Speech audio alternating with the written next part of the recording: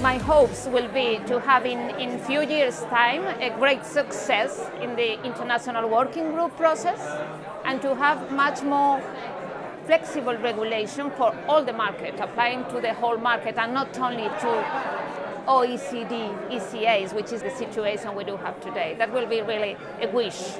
And reality, I don't think that's going to happen, at least not during the next 2 or 3 years. That's going to be very difficult really to change all the rules we are now developed in the OECD framework. So what I really think will happen is that we will have a bit more of transparency between us and to understand better what the rest of the market is doing and trying to have some incentives to change a bit the kind of business we are managing from our ECAs. And I think this is something in the Berne Union field we are already experiencing, having a lot of information about our colleagues coming from different parts of the market. So I hope information is going to be a key element for the future of the market.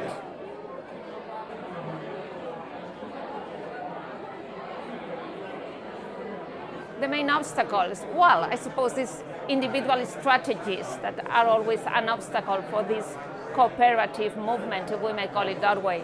Because always this kind of regulation benefits someone in the market and they may not have a very big incentive to go to the other situation that will benefit all of us together.